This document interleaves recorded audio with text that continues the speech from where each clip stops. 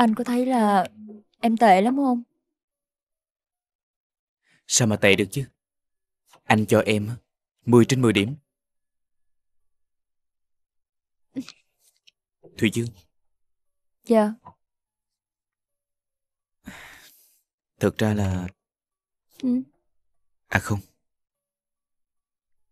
Em đẹp lắm. Là dịu dàng nữa. Em không tệ chút nào hết. Chỉ có điều là... Có điều gì hả anh? Anh sợ là em lại không thích anh. Em à, bất kỳ ai mà không rung động trước gương mặt này, ánh mắt này được chứ?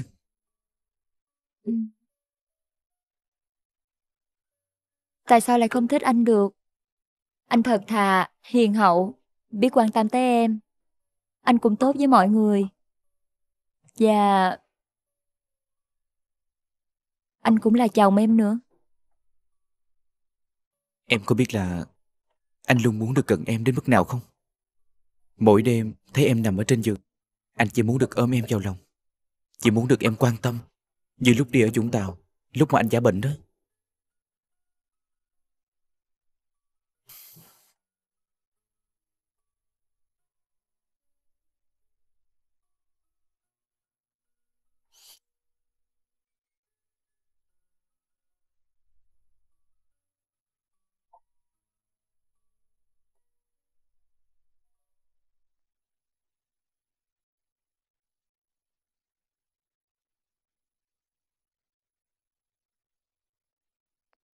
Chị Nhi, chị làm gì đó? Thì nấu ăn. Nấu ăn hả? Trên tay chị đang cầm cái gì vậy? Muối. Nấu món gì mà không cần muối. Thậm chí nấu chè còn bỏ muối vô cho đậm đà nữa. Nè, chị đừng tưởng tôi không biết những việc chị làm đó nha. Việc gì? Chị là người chuyên gia nêm gia vị cho món ăn của chị Dương nấu đúng không? Bữa thì mặn, bữa thì ngọt, bữa thì cay. Em nói gì vậy? Chị nêm hồi nào? Chị còn chối nữa hả? Nếu chị không làm thì tại sao lúc thấy em chị lại giật mình sợ sệt như vậy? Còn lúc mẹ chê món ăn của chị Dương nấu thì chị lại cười đắc ý là làm sao? Chị không làm chứ ai làm? Chị nói đi. Em có bằng chứng không mà dám buộc tội chị? Chẳng phải những luật sư tương lai như em muốn buộc tội người khác thì cần phải có bằng chứng rõ ràng hay sao? Chị không làm chứ ai vô đây làm nữa? Chị nói đi. Cái gì vậy? Chị còn chối nữa hả? Chị nói đi. Cái gì? Mẹ biết chị Nhi. Con đừng có hỏi mẹ cái gì hết á. Không có lý do gì mà con nhím phải trả lời với con. Trời, mẹ có biết là... Ngồi đi cô. Là chị Nhi. Không phải chuyện của con. Mẹ, nhưng mà chị Nhi làm như vậy thiệt thòi cho chị Dương lắm. Con bắt đầu quan tâm tới chuyện gia đình này hồi nào vậy? Hả? Chỉ là anh Hùng thấy chuyện bất bình ra đao tương trợ thôi. Anh Hùng hả? Mắc mới gì chị mà chị cười? Im đi. Nhỉ, lên lầu gọi mọi người xuống ăn sáng. Dạ. Nè con. Dạ. Hồi sáng giờ vợ anh An có xuống đây không? Nó có xuống đây chuẩn bị đồ ăn sáng cho chồng nó không? Dạ có cô. Hồi sáng chị có xuống. Mà giờ chị chạy lên gọi anh An dậy. Rồi. Để con chạy lên gọi hai vợ chồng chị. Ha, rồi. Mẹ, sao mẹ lại binh chị Nhi? Mẹ không binh ai hết. Sao mẹ lại ghét chị Dương như vậy chứ? Chị dâu em chồng tình cảm thân thiết quá ha. Con thấy chị Dương hiền hậu, dễ thương, xinh đẹp như vậy, lúc nào mẹ cũng gây ác cảm với chị hết. Con nít biết gì chuyện người lớn mà con xí vô. Mẹ lúc nào cũng coi con là con nít vậy, không coi con ra gì hết. Mẹ đừng tưởng con không biết mẹ muốn gì. Mẹ không cam tâm khi ba cưới chị Dương cho anh hai đúng không? Mẹ lúc nào cũng muốn Thùy là con dâu của mẹ đúng không?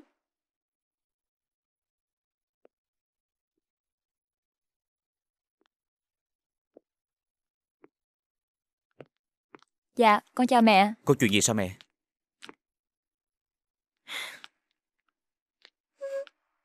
Mẹ, con định là xin phép mẹ hôm nay con về bên nhà để đưa mẹ con đi tái khám. Con cái biết quan tâm cha mẹ là điều tốt.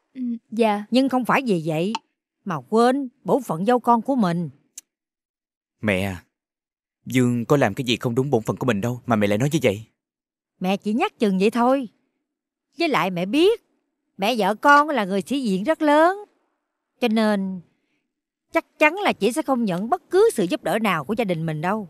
Nhất là vật chất, tiền bạc. Mẹ nói như vậy là kỳ lắm. Mẹ của Dương đâu cần những thứ đó đâu.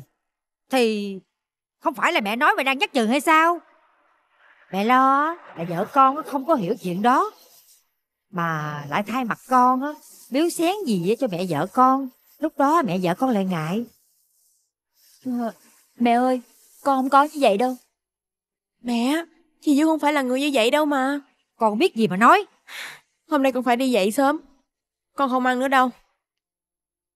Còn với cái biết nói nó hết nổi à? Chút nữa anh đi làm rồi anh chở em đi luôn.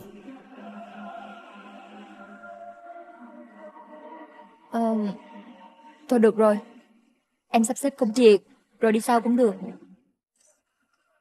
Thôi anh ngồi xuống đi, em lấy đồ ăn sáng cho. Ngồi xuống đi mà.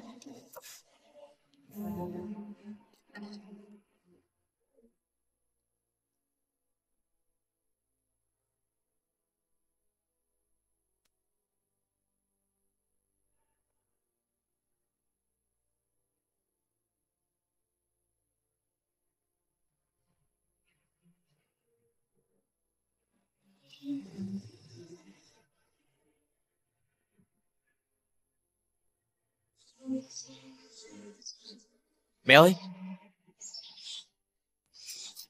Mẹ! Mẹ ơi! Mẹ ơi! Mẹ! Mẹ có sao không vậy mẹ? Mẹ đi đổ rác, vô thấy chán dán quá, tính lấy thuốc mà không có kịp. Để con đưa mẹ đi bệnh viện nha. Thôi không cần đâu con. Không được, đi.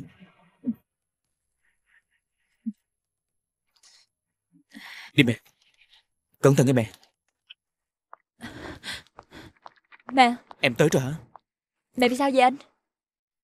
Mẹ nói mẹ không sao, mà chồng con không yên tâm, cho nên đưa mẹ vô đây đó. Sáng nay mẹ bị xỉu. Anh nghĩ tốt nhất là đưa mẹ vô đây để cho bác sĩ khám. Mẹ gọi cho anh An hả? Sáng nay chồng con có tới thăm mẹ, thấy mẹ như vậy cho nên mới đưa vô đây đó mà. Anh sợ là em bận việc tới trễ nên ghé thăm mẹ trước. Nhưng không ngờ lại thấy mẹ bị bệnh như vậy. Cảm ơn anh. Thôi anh đi làm đi, kẻo trễ. Đi đi con. Anh biết rồi. Bác sĩ có nói á, mẹ truyền nước xong là có thể về nhà được rồi. Em đừng suy nghĩ nữa.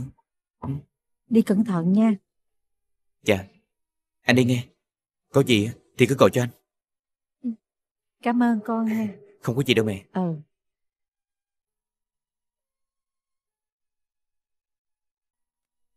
Dương à, con á phải đối xử tốt với chồng con nha không?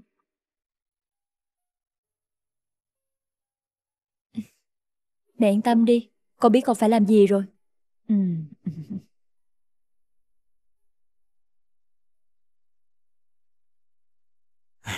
Hẹn hò, nơi gặp nhau lần đầu tiên.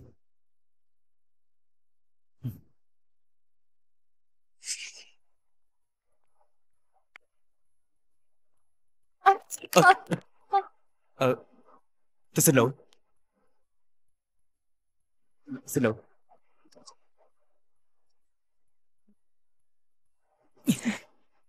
Tôi xin lỗi cô nghe. Không có gì. Tôi bất cẩn quá. Được rồi đó.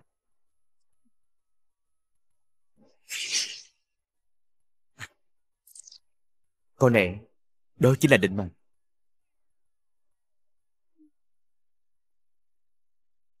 Mời chào.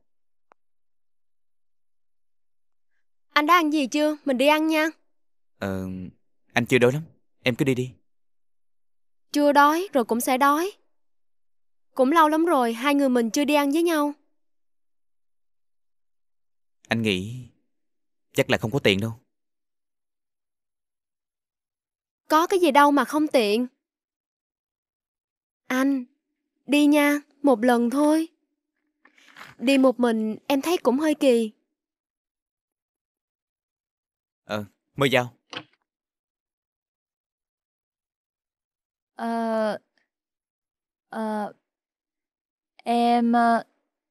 Em đem cơm cho anh. Vậy thì tốt quá rồi. Anh không cần phải ra ngoài ăn với em nữa. Thôi em không quấy rầy hai người nữa. Em đi ra ngoài trước đây. Chào Dương. Chào Thùy.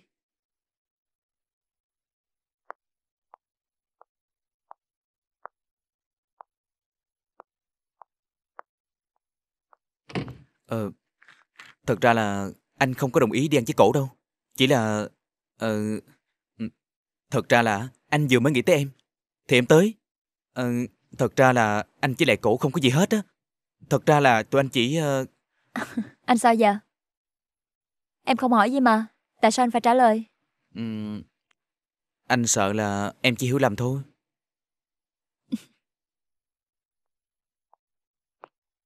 Nè, anh ăn cơm đi, cho nóng nha. Sao phải đem cho anh chi cho cực vậy? Anh có thể đi ăn bên ngoài được mà. Với Nhã Thùy đúng không? Không phải, anh không có ý đó. Không phải á, thì ăn đi, nha. Thôi không ăn nữa, mình phải đi tới chỗ này. Đi đâu? Nè, mình chưa ăn mà. Đi. Sao vậy?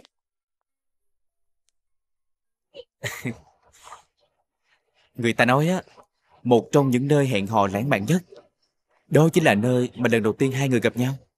Em có nhớ là lần đầu tiên tụi mình gặp nhau như thế nào không?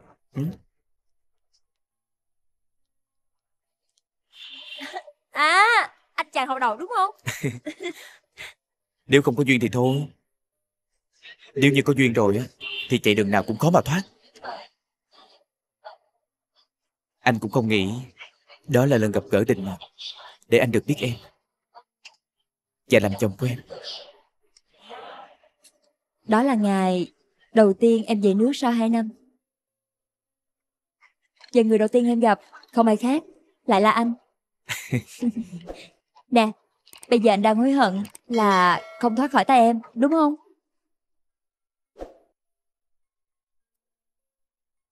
Không. Không những không hối hận, mà anh còn thấy đó chính là sự may mắn trong cuộc đời của anh. Nhưng mà em cũng chỉ là một cô gái bình thường như bao nhiêu người con gái khác. Vậy tại sao anh lại... Vì em.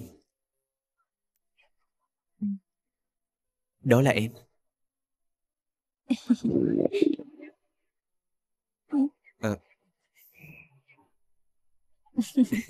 Đó thấy chưa?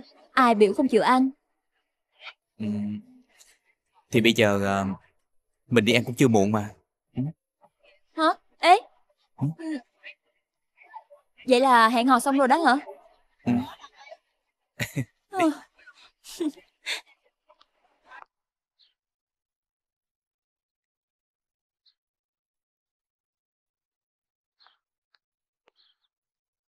Bên. Lại coi nè, lại Gì đây. vậy chị? Trời nè, chuyện của anh Duy Thái lên báo rồi nè. Chuyện gì vậy?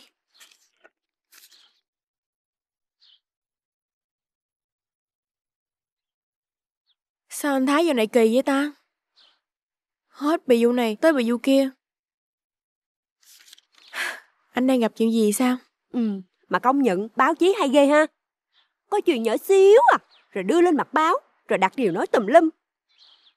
Mà không lẽ đã tới ngày thần tượng sụp đổ rồi sao ta? Đúng là không ai thoát khỏi quy luật đào thải của cuộc sống. Xàm đế. Làm gì có chuyện thần tượng sụp đổ chứ. Chẳng qua là sự nổi tiếng của ảnh hình thành theo quy luật hình sin thôi. Lúc lên, có lúc xuống, rồi lại lên lại thôi. Hiểu không?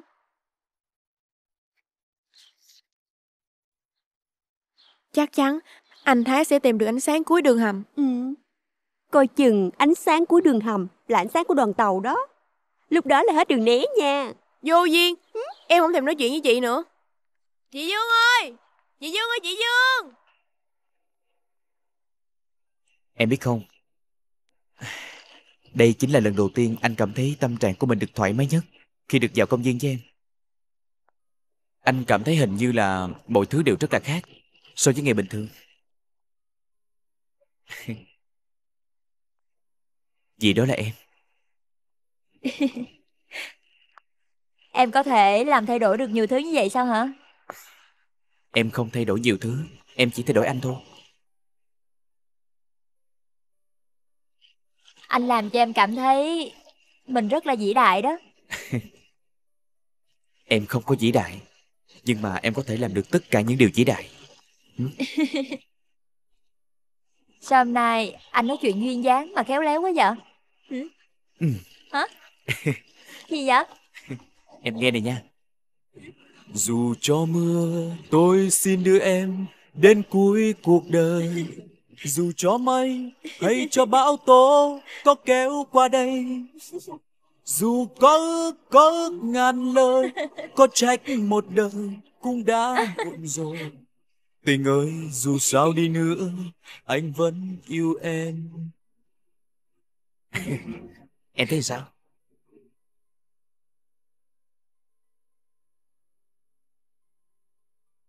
Anh biết, anh là một người đàn ông rất là tệ, hậu đậu, không ga lăng, không đảng bạn. Và chắc chắn là không hát hay, không thể nào so sánh được với Duy Thái. Nhưng anh biết chắc chắn một điều rằng, mà anh có thể làm được cho em, là anh có thể đối xử tốt với em. Anh có thể mang lại cho em hạnh phúc suốt cuộc đời này. Em thấy đó, ngay cả nhảy anh cũng không biết, một bài hát nhạc trẻ bây giờ anh cũng không biết. Anh không biết, thật sự anh không biết. Anh chỉ biết là... Anh không cần phải biết gì hết. Anh không cần phải biết đàn. Và anh không cần phải giống một ai cả. Chỉ cần là anh, một Vũ An, hiền lành, hậu đậu. Nhưng mà em thích là được rồi. Em không cho em thật hả? Ừ. Tụi mình cưới nhau đâu phải là vì tình yêu. Nhưng mà bây giờ anh có cảm thấy hạnh phúc không? Có. Anh rất là hạnh phúc.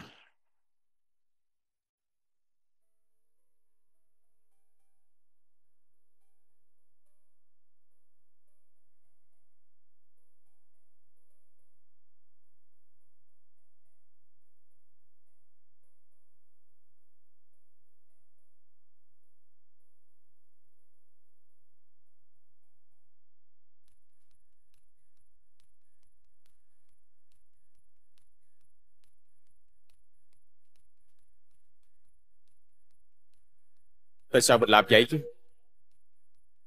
Cô đã có chồng rồi mà.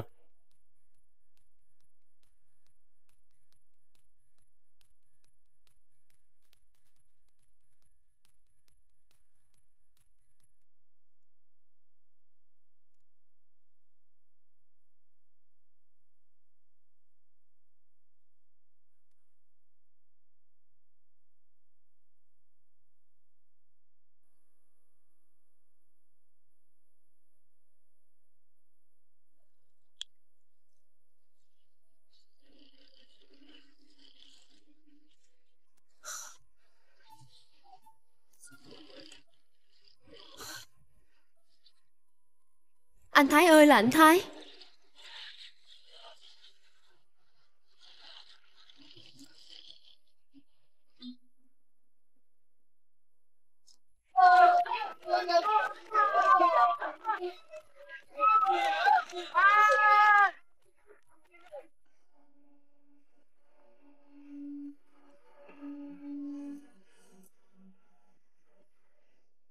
Làm gì mà không nghe máy vậy? Alo Thùy hả? Em gọi anh có gì không? Anh Thái, anh đang ở đâu vậy? Anh đang ở đâu mà ồn ào quá vậy anh Thái? Em về đi. Tối nay anh không có về. Anh uống rượu đó hả? Anh ở đâu vậy? Em chạy tới. Em tới làm gì?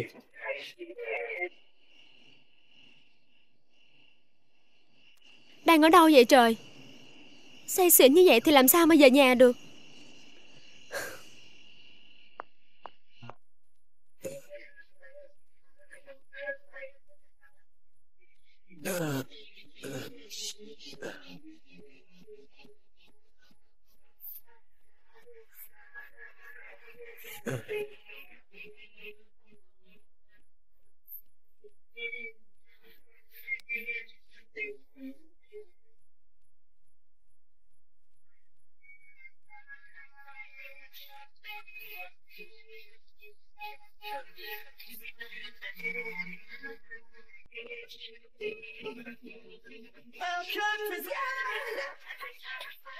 Anh muốn như vậy thì làm sao mà về nhà được chứ? Anh điên hả? Anh muốn say chết hay sao? Say có thể chết. Vậy thì đừng cản.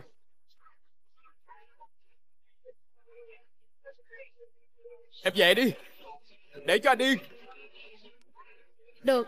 Anh muốn uống lắm đúng không?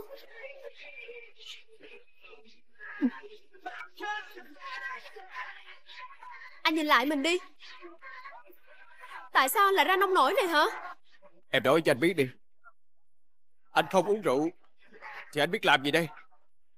Anh không thích tỉnh táo. Anh sợ sự trống rỗng. Sự trống rỗng. Em có hiểu không? Tại sao lại trống rỗng? Tại sao lại không biết làm gì? Anh Thái à, anh còn có sự nghiệp, còn cả một tương lai phía trước. Anh còn có em ở đây mà. Nhưng anh đã mất anh rồi. Anh không còn là mình nữa. Em có hiểu không? Ai đã làm cho anh ra nông nổi này? Là Thùy Dương đúng không? Có phải là Thùy Dương đúng không?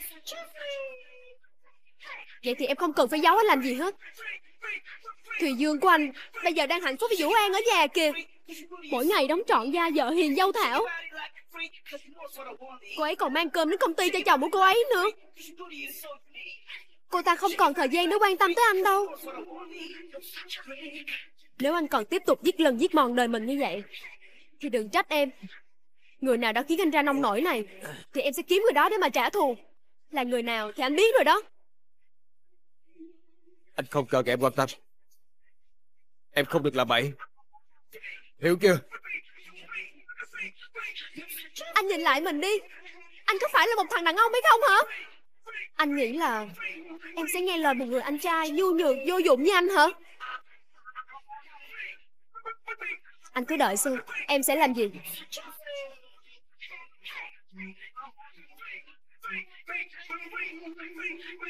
Anh đúng là thằng vô dụng mà. Anh là một đứa con bất hiếu. Thật anh vô dụng. Một kẻ lụy tình, cố chấp, ngu ngốc.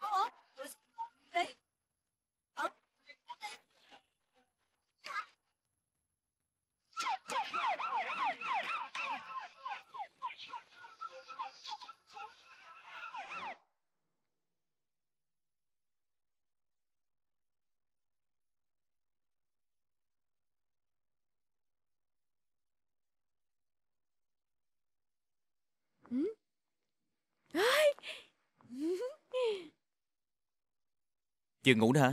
Vậy chưa? Chị Dương. Hả? Trời ơi, em đợi chị cả buổi luôn á. Vô đây. Cái gì vậy? Vô đây.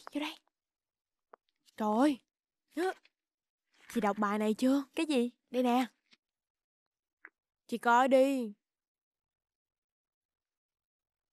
Em không hiểu tại sao dạo này phong độ của anh Duy Thái giảm sút trầm trọng như vậy.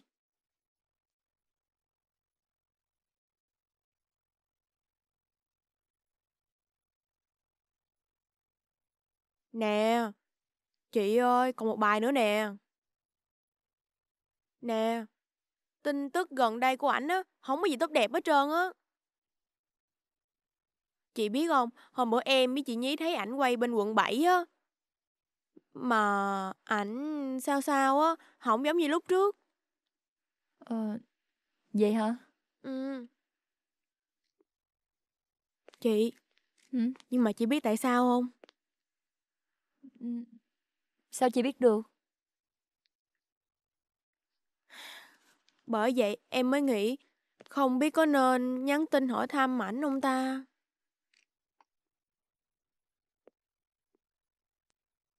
Thôi, tào lao quá à. Đi về ngủ giùm tôi cái đi. Thôi. Hai có biết em chờ cả buổi tối để em gặp đồng minh của em tâm sự không? Đồng minh của em á đã đi cả ngày nay mệt rồi. Đi về ngủ đi, đi. Ôi, gì vậy? Ôi. Trời ơi, đi đi, ngủ ngon. Chà. Ngủ ngon.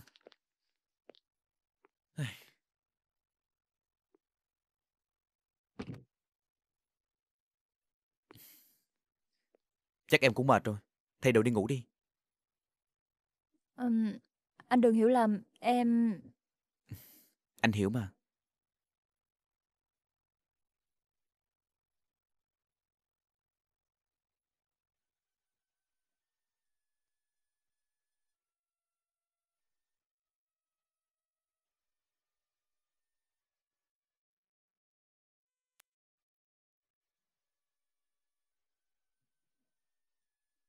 Là Duy Thái.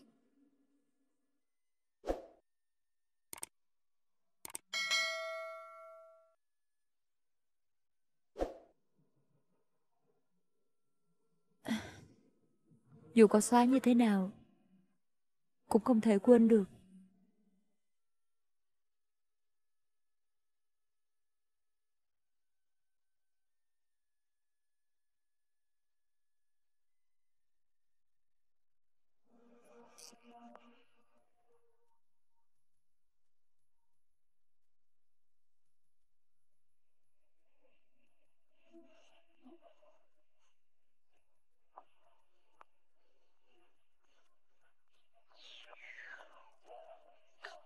Con, chuyện này là sao hả bác?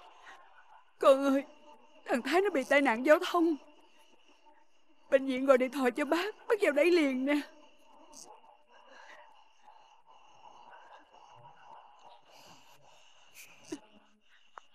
Bác Bác sĩ. sĩ. Ai là người nhà của bệnh nhân Duy Thái? Dạ là Dạ là tôi. tôi. Bệnh nhân bị rách da đầu, mất máu rất nhiều. Chúng tôi phải cần truyền máu ngay. Ai cùng nhóm máu với bệnh nhân? Có tôi. Tôi cùng nhóm máu với ảnh. Vậy thì tốt rồi. Cô đi làm thủ tục để truyền máu đi. Mời chị theo Đi tôi. đi con. Bác giữ giùm con. Bác sĩ ơi, tình hình con trai tôi như thế nào rồi bác sĩ? Bệnh nhân bị chấn thương đầu. Chúng tôi phải truyền máu gấp để tránh tụt huyết áp, cũng không ảnh hưởng nghiêm trọng tới tính mạng. May mắn là đưa tới bệnh viện kịp thời. Chúng tôi sẽ cố gắng hết sức. Cảm ơn bác sĩ. Chào cô.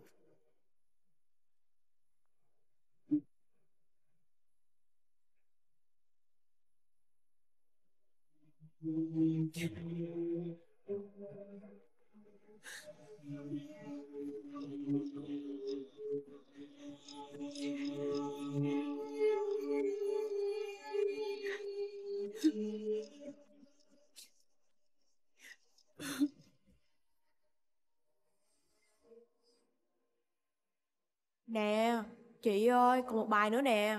Nè, tin tức gần đây của ảnh á, không có gì tốt đẹp hết trơn á. Chị biết không, hôm bữa em với chị Nhí thấy ảnh quay bên quận 7 á. Mà ảnh sao sao á, không giống như lúc trước.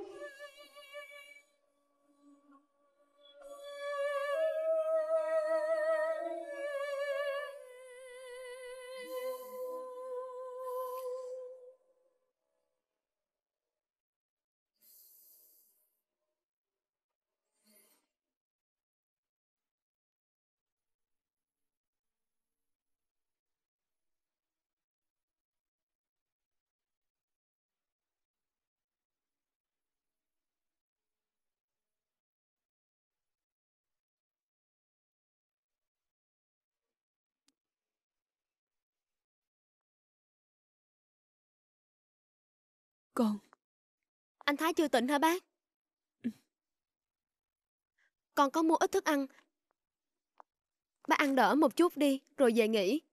Con ở lại với ảnh là được rồi. Bác không đói. Bác ở đây với thằng Thái được rồi. Con còn công chuyện của con nữa. Con về đi.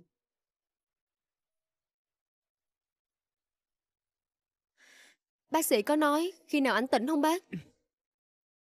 Chỉ nói là không bị ảnh hưởng tới phần mềm. Nhưng không hiểu sao tới giờ nó vẫn chưa tỉnh. Bác lo quá. Nó mà có chuyện gì chắc bác... Bác đừng có lo quá. Chắc chắn là sẽ không sao đâu. Cũng may là còn có con tiếp máu cho nó. Mà dạo này con sao? Mọi thứ vẫn tốt hả con? Dạ, vẫn tốt bác. Chỉ là lúc nào cũng phải lo cho ảnh hết.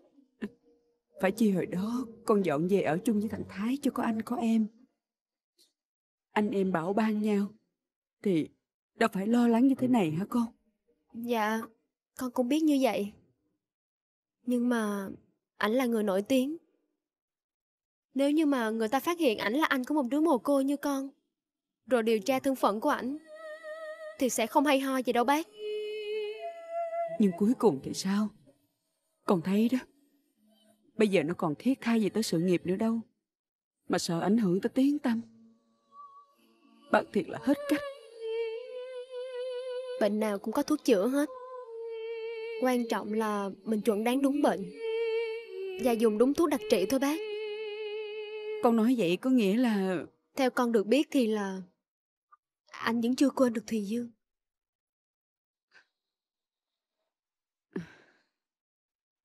Con làm gì mà say mềm vậy hả? Có chuyện gì vậy hả con? Hả? Mẹ. Dương ơi. Dương ơi. Ý con là sao? Chắc là bác không biết Thùy Dương đã về nước đúng không? Từ khi mà biết tin cổ về nước tới nay, anh thấy ngày nào cũng vậy hết. Không quan tâm tới ai, bất cần mọi thứ. Vậy là hai đứa vẫn không liên lạc với nhau sao hả con? Cổ lấy chồng rồi bác. Sao lại ra nông nổi này hả con? Nếu như mà lúc này có Thùy Dương ở bên cạnh ảnh thì tốt biết mấy.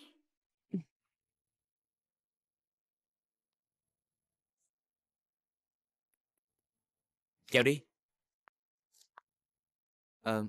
Anh vẫn chưa xem xong báo cáo mà em đã gửi. Em gặp anh không phải vì chuyện báo cáo. Vậy thì anh và em cũng không có lý do gì để gặp nhau hết. Bởi vì anh đã có vợ rồi chứ gì. Không lẽ có vợ rồi là cắt đứt hết tất cả các mối quan hệ sao? Anh không có ý đó. Nhưng mà ngoài công việc ra, anh và em gặp nhau cũng không có hay ho gì hết. Cuối cùng thì em cũng đã hiểu. Dù có lấy vợ hay không thì anh cũng không tha thứ cho em. Dù với tư cách là bạn bè đi chăng nữa thì anh vẫn không muốn gặp em. Bây giờ thì anh phải nói thế nào thì em mới hiểu đây Thùy. Có những tình cảm một khi đã tan vỡ rồi thì không thể nào hàn gắn hay níu kéo lại được hết. Đó là anh chưa kể, tình cảm của tụi mình á chỉ là từ một phía của anh thôi. Em không muốn níu kéo hay hàn gắn. Em chỉ muốn gặp anh để thú nhận lại tội lỗi của mình thôi mà. Em đã làm ngơ anh, làm tổn thương anh. Tất cả là lỗi của em. Thùy à, anh đã quên hết tất cả chuyện cũ rồi. Bây giờ em nhớ làm cái gì, em cũng hãy tập quên đi, sẽ cảm thấy được thoải mái hơn. Làm sao mà em có thể thoải mái được khi biết anh không hạnh phúc? Sao em biết là anh không được hạnh phúc? Vậy là anh rất hạnh phúc. Đúng. Vậy chúc mừng anh.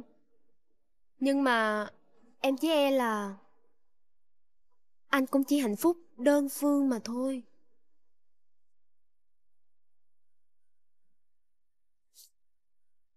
Anh tự xem đi.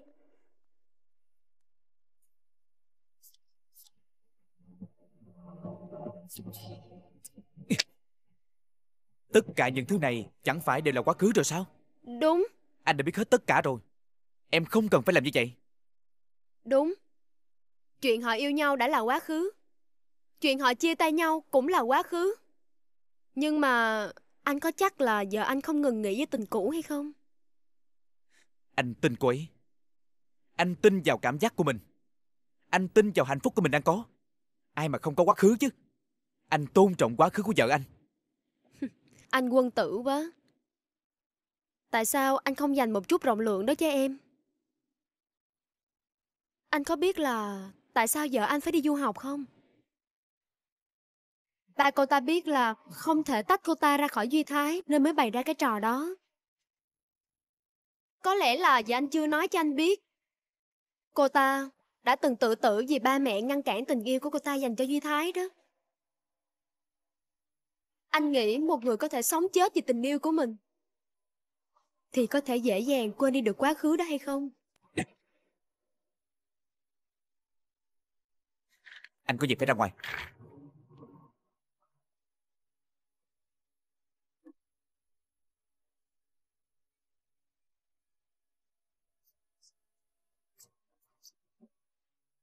Để xem anh còn tin cô ta được nữa hay không? Thành lập quỹ đổi mới công nghệ quốc gia với vốn điều lệ là 1.000 triệu. Dạ, con mời cả nhà ăn trái cây. Giỏi đó. Dạ, con mời ba. Đứng đầu khối ASEAN về vốn đầu tư vào Việt Nam năm 2014. Dạ đây. Con ngồi ăn luôn đi con. Dạ. Nè anh. Như thường lệ, xin mời quý vị đến ngay với những thông tin đáng chú ý. Khoảng 22 giờ đêm qua, diễn viên ca sĩ Duy Thái đã gặp tai nạn nghiêm trọng trên đại lộ Nguyễn Văn Linh, quận 7. Theo thông tin ban đầu, do diễn viên ca sĩ Duy Thái đã uống say, một người không làm chủ được tốc độ đã lao xe vào ca sĩ Duy Thái đang đi trên đường, làm ca sĩ này chấn thương phần đầu. Hiện nay vẫn còn đang trong tình trạng hôn mê. Chúng tôi xin chuyển sang những tin tức đáng lưu ý khác. Thưa quý vị, một báo cáo vừa được Cục Đầu tư nước ngoài thuộc Bộ Kế hoạch số vốn đầu tư nước ngoài FDI từ 8 nước với ASEAN. Em không ăn chua được thì cũng đừng có cố. Dương, con bị bệnh hay sao vậy? Dạ. Dạ không đâu mẹ. Dạ con không bệnh gì đâu. Mẹ đừng có lo. Em không khỏe thì lên phòng nghỉ ngơi trước đi. Con không khỏe hả? Dạ không. Con lên phòng nghỉ ngơi sớm đi con. Dạ. Con xin phép.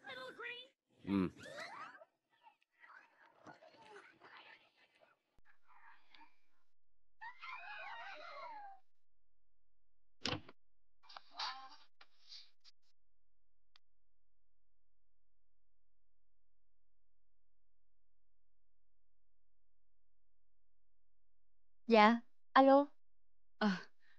Dương phải không con? Dạ. Bác đây. Mẹ Duy Thái đây. Dạ bác.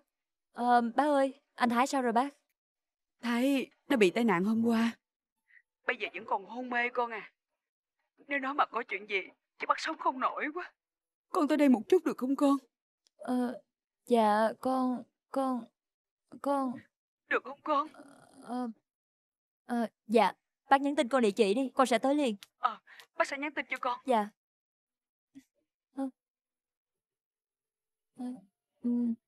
Mẹ anh Duy Thái gọi em. Em đến gặp mẹ anh chút xíu nha. Có cần anh đưa đi không? Không cần, em đi taxi được rồi. Có gì anh lựa lời nói với ba mẹ giùm em nha.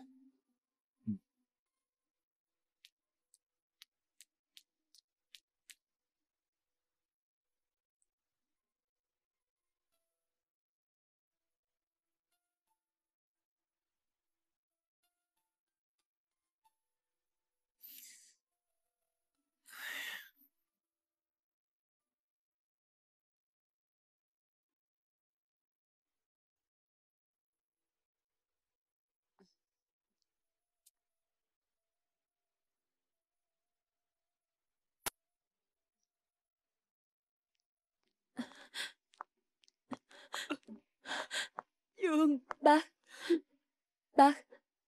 bình tĩnh đi. Bình tĩnh sao được hả con? Từ lúc bị tai nạn đi vô đây tới bây giờ, thằng Thái nó chưa một lần tỉnh lại. Sao anh lại như vậy hả bác? Bác không biết nó buồn chuyện gì mà uống rượu say mềm, rồi đi qua đường bị xe nó tông. Nếu hôm qua mình nghe điện thoại của anh Thái thì Thời gian gần đây bác có cảm tưởng nó không còn thiết tha đến chuyện gì nữa hết. Cô có theo dõi tin tức chắc cô cũng biết sự nghiệp nó đang đi xuống, không còn yêu nghề như lúc trước nữa. Vai diễn nào của nó cũng hời hợt hết. Bác nghĩ sự cố gắng nào cũng có giới hạn. Có thể sự chịu đựng của nó đã quá sức rồi, nó không còn gồng nữa nên đành phải buông xuôi. Nhưng bác không nghĩ là nó có thể xem nhẹ sự sống của mình như vậy. Bây giờ thì nằm hôn mê, bác biết phải làm sao đây chứ. Bác nghe nói có một cách điều trị bằng tâm lý. Nếu mình tác động đúng tâm lý của người bệnh thì có thể họ sẽ hồi tỉnh lại, phải không con? Nếu nghe được lời nói, lời động viên của người nào mà làm cho người bệnh cảm thấy yêu đời, đáng sống nhất, thì người bệnh họ sẽ mau hồi phục, nhanh lấy lại ý chí sống. Bác nghĩ người đó không ai khác là con đó Dương à.